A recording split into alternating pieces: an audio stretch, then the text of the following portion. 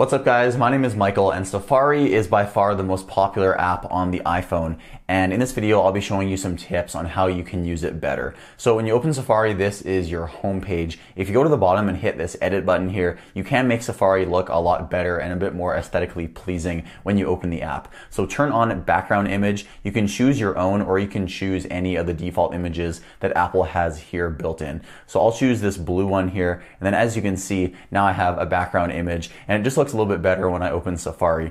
And this will sync across all of your iCloud devices, so your Mac Safari, your iPad Safari, all of those Safari apps connected to your Apple ID will now have this background image. So it just looks a little bit better on the eyes, and it's really pleasing to look at. So next up, in iOS 15, Apple moved the tab bar down to the bottom. Now, many people have been using Safari for years and they're used to it being at the top. Luckily, this is an option that you can change. So if you jump into settings and scroll down to Safari, the tab option is right here. So you can choose tab bar or single tab. Now, the wording for this is a little bit confusing, but pretty much this will just change the location of the tab bar. So if I change it to where it says single tab, it'll move it back to the top, just like it was in iOS 14 and previous.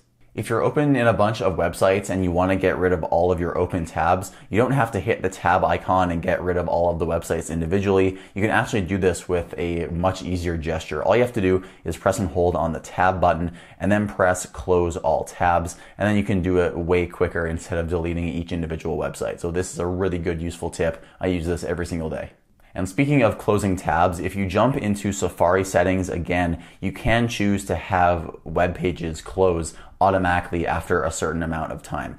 So many members of my family use Safari and they don't close out their tabs. So this is a setting that I always set up on my family member's iPhone. So you can see here the setting close tabs. You can choose after 1 day, after 1 week, or after 1 month. I close my tabs all the time whenever I'm done with Safari. But if you're one of those people, one of those chronic users that always has hundreds of Safari tabs open, trust me, there are many people that do this.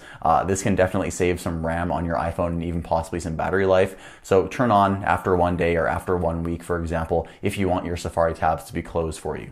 Next up is a setting that will save you some iCloud storage. So I don't know why it comes out of the box set up like this, but for some reason Apple does. So if you go into Safari settings once again and click on downloads, you can see the default download location is iCloud Drive. Now, whenever you download something from Safari to your iPhone, that's going to now be taking up your iCloud storage, and Apple only gives you 5 gigabytes for every Apple ID. So you can change that to on my iPhone, and there you go. Now you can save a lot of iCloud storage. Anything you download from Safari now will be saved on your iPhone instead of taking up space in iCloud.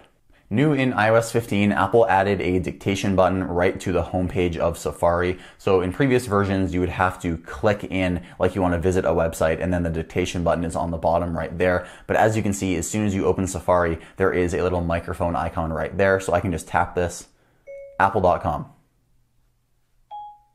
And it goes to apple.com. So this is very similar to what Chrome is doing, and it just makes browsing the web a lot faster. So next, when you are in multiple websites, of course you can switch between your websites by clicking the tab icon and switching to your next tab, but you can also just swipe between your tabs like this and change your websites a lot faster. Apple added this in iOS 15 and I really like this UI change. So it makes it a lot faster to change websites when you're browsing the web. Another tip is you can see an overview of all your tabs simply by swiping up on where the website is. So you can see where reddit.com is. I can just swipe up right here and I can see an overview of all my tabs. Of course, you can still get to this by hitting the tabs button, but it just makes it a little more fluid, and gestures on iOS always feel way better than hitting buttons. So this is a way faster way to browse the web. Next up, if you want to capture an entire web page, you can actually do that with the screenshot gesture. So hit power and volume up on your iPhone and it'll capture a screenshot just like normally. But if you click on the screenshot and you click this button where it says full page, you can actually capture the entire length of the web page that you are on. And then when you hit done, your iPhone will give you the option to save it as a PDF on the Files app on your iPhone. So this is a very powerful feature. And next up, a really popular one is the option to enter private browsing mode simply by pressing and holding the tabs button. So if you don't do this, entering private mode is actually a lot slower on your iPhone. So to enter private browsing mode, all you have to do is press and hold and hit new private tab, and then you are in private browsing mode. And then you can see down there it says private. Before, if you want to do this, you would have to hit tabs and choose this icon down here and then go back to your homepage. So it's a lot easier by just pressing and holding the tabs icon to switch into private browsing mode just like that.